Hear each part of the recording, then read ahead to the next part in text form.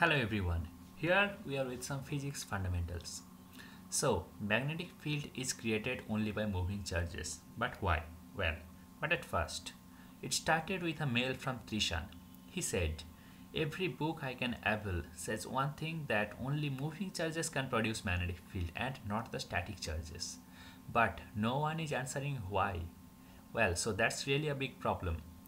Here is the answer, but at first, it would be better if you take a pen and paper and sit in front of this video and do every calculation with us. So let's start it. Here we have two frames, S and S prime. We will do some special theory of relativity in this video.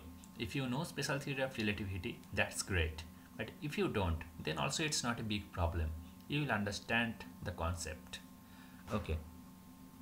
So there are two frames, S and S prime. How are they connected? S prime is moving with velocity v along x direction and they have a common x-axis. Now, what is the relation between these two frames? The relation is governed by a factor gamma, where gamma equals to 1 by root under 1 minus v square by c square, where c is the velocity of light.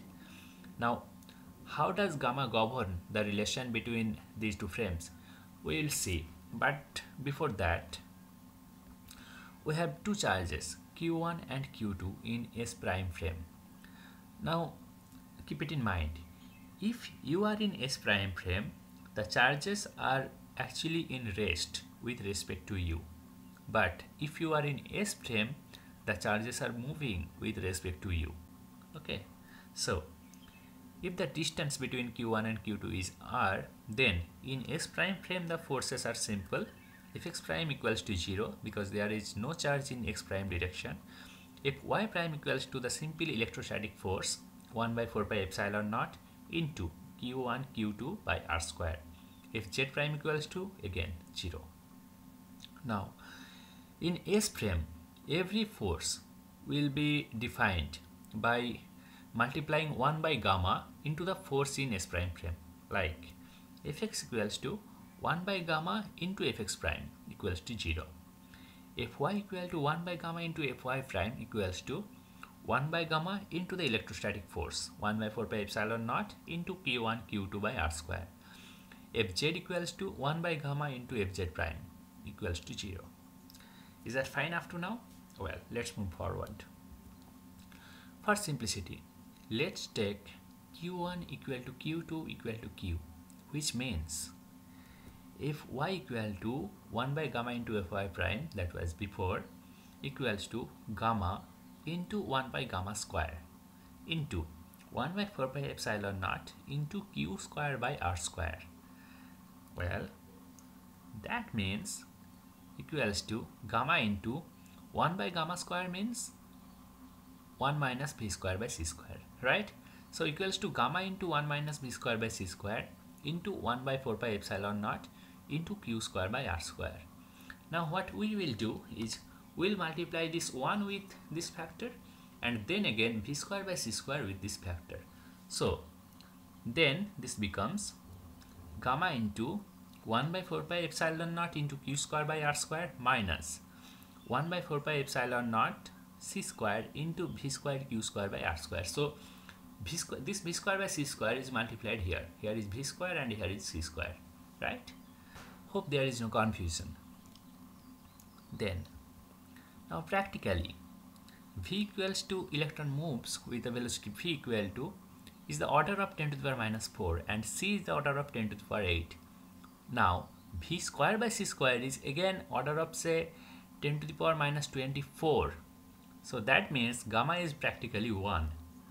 Another thing is that 1 by c square equal to mu naught epsilon naught, where mu naught is the magnetic permeability in vacuum. Okay, so then putting these values, so we'll put gamma equals to 1 and 1 by c square equals to mu naught epsilon naught. So if we put gamma equals to 1, only this remains, right? And 1 by c square equal to mu naught epsilon naught, then epsilon naught will cancel, only mu naught will remain in the above. Okay, so Fy equals to 1 by 4 pi epsilon naught q square by r square minus mu 0 by 4 pi into v square q square by r square. Well, so now see, this term is the field dependent term, right? The simple electrostatic force you will see if you are in S frame. But there is an extra part also, which is like mu0 by 4 pi into v square q square by r square. So this part also already looks like something magnetic, right? So we'll go further and actually we'll found Biot-Savart law is here. Okay, so this is the velocity dependent term with vector notation. Fy equal to 1 by 4 pi epsilon naught into q square by r square minus mu naught by 4 pi into v square q square by r square into j cap, right? So the force we are seeing is in the y direction only, but so we can write, so j comes here, so Fy equal to 1 by 4 pi epsilon naught q square by r square j cap. There is no confusion.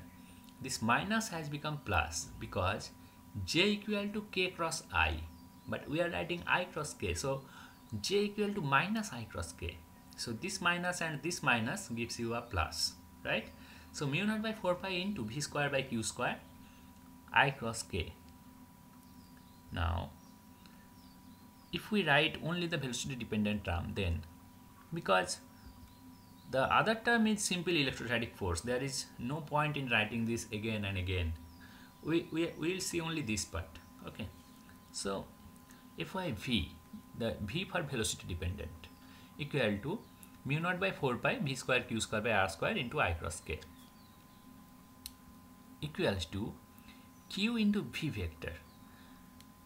Because if we take one qv outside, then qv I cap, now velocity is along x direction, so we can write v I cap equals to v vector. So q into v vector cross mu naught by 4 pi into qv by r square k cap. Again k equals to I cross j. Okay, so equals to q v vector into mu naught by 4 pi qv by r square I cross j.